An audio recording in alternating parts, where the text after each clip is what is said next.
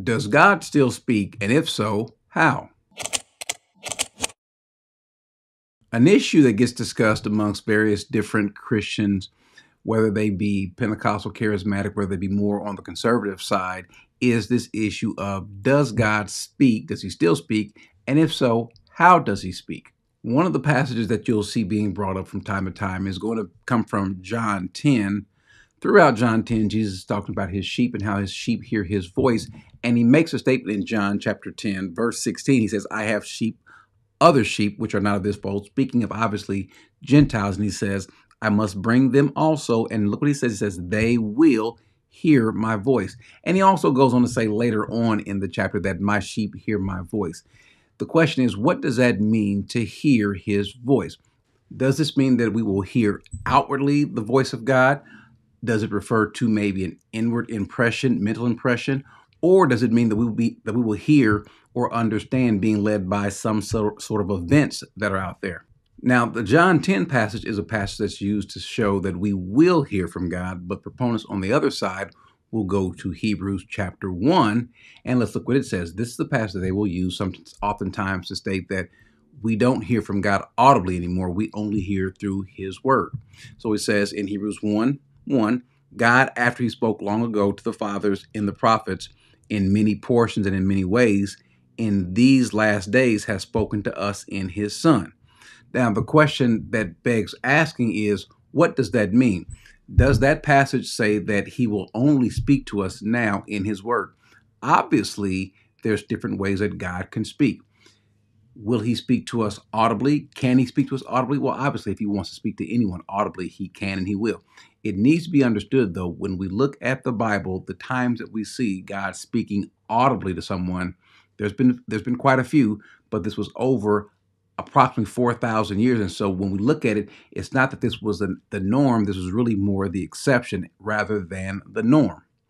And then typically when he spoke to someone audibly, there were for two things that were happening there. One, obviously, if it was audibly, then however God speaks, it is to be taken authoritatively, whether it's written or comes from him directly.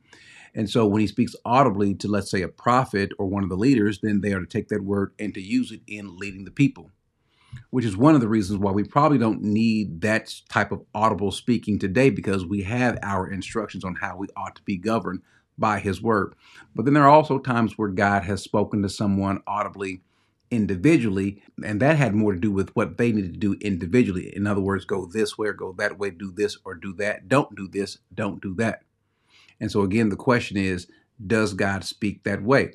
Or does he only speak to us through his word?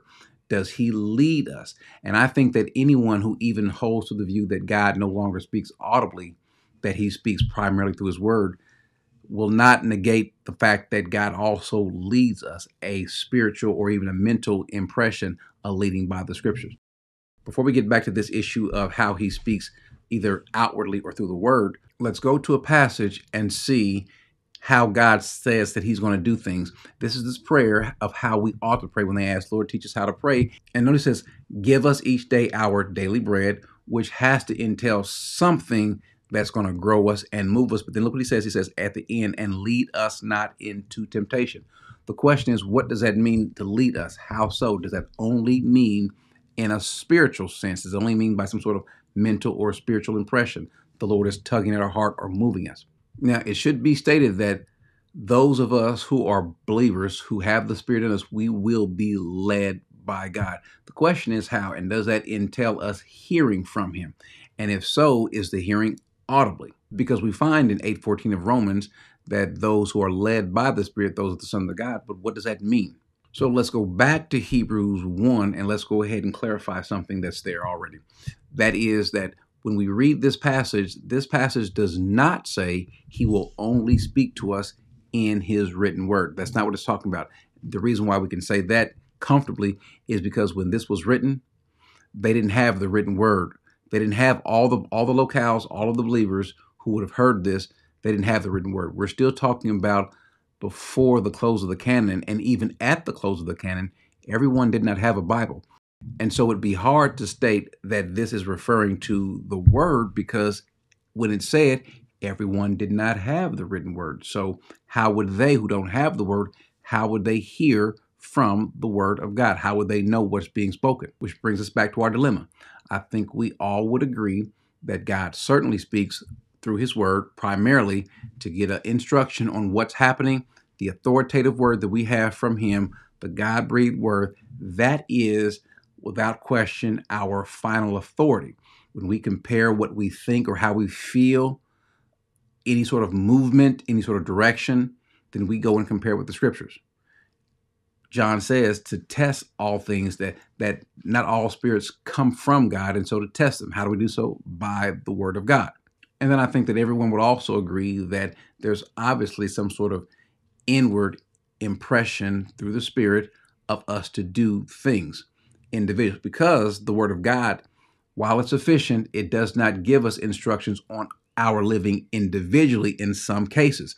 In some cases, when we're praying, Lord, how do we go? Which direction should we take? Maybe it is over a job. Maybe it is over moving to a city. Maybe it is on how to respond to a particular incident. Well, we may not find that in the scriptures. And so that's where the praying comes in, and we wait for the Lord to lead us, but also through other people. So sometimes events, God may use certain events to speak to us.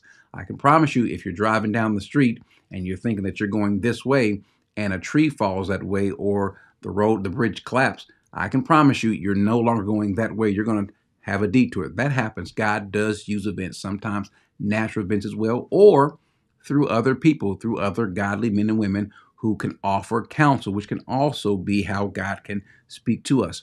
But then back to this burning question, though, will he speak to us audibly? The reason why you see a lot of pushback from people saying that no, he will not speak audibly is because there are so many people who have stated, the Lord told me, God has said this. And remember, when you say God has said this or the Lord told me this, it's still with the same authority as if it was written down. Even though it may not be written down, and even though it's just for you, when you say God said, God's word does not diminish in importance or power.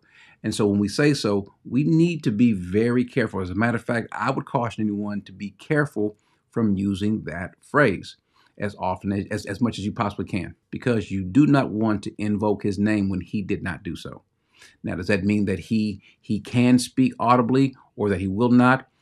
The fact of the matter is we just don't know. Could he? Sure. Does he? We don't know. We do know this, though. He doesn't do it as often as people today say so, because he didn't do it that often in the Bible. And we're talking about over a period of time. And this was done for and through specific people for specific purposes, such as with Moses, where he's leading the children of Israel out. If it's through Hagar, he's speaking directly to Hagar. He has something for her to do. If he's speaking to Joshua, if he's speaking to Gideon, if he's speaking to Sam, whomever he might be speaking to, then it's for a specific reason, for a bigger purpose. We really don't see him speaking to someone just for the sake of them feeling good about themselves, or them getting a job, or them finding the right husband, or them getting a financial increase. We don't see God doing that. We see it for a bigger purpose. Now, I would caution my friends on the more conservative side not to have a knee-jerk response to those people who abuse and in many cases lie and say the Lord said this. Don't have a knee-jerk response and say, well, since they are abusing it, since this can't be of God, that we'll foreclose the possibility of it happening anywhere else. If God happens to speak, I think I'm of the camp that if he does, we'll know. Have I heard it before? No, I have not. Have I heard him speak to me? Not necessarily in an audible fashion, but do I believe that there's some things that he's impressed on me? And I would say that's him leading me, that's him speaking to me. Because when we say speaking, it doesn't necessarily mean that it has to be audibly. It can be spoken, or he can speak to us in and through our spirit. And then he can verify it if it is the right way to do it, sometimes in the scriptures, sometimes through other people giving counsel. Ultimately, we know it's him because of the result of it. And then for my friends on the other side who believe that God does still speak audibly, I would caution you to understand that he does not do that a lot, often, especially as often as we hear people saying, in most cases, when you hear people saying that God told me, it's probably a good bet to believe or to discount what they're saying and to say that, no, I'm pretty sure that's not it, especially for what the purpose is. Oftentimes it's something trivial, maybe not to them, but in the grand scheme of things, that God told me and oftentimes it's when God tells me, it's something vague. Or it's something that we already know. Well, God is not going to tell you the exact same thing that He's already told us in scriptures. So what's the final conclusion? We really don't know. But again, as we understand from the scriptures, which is our final authority, we should try all things by the word of God. Test and see if it's of the word of God. If it's something that really can't be found in the word of God, well, then you keep praying on it. You keep praying on it, find counsel. If you want to tell someone this is what God has said, I can promise you there can be some consequences for you saying so, and God did not speak. Do not presume to speak for God when God has not spoken. Amen.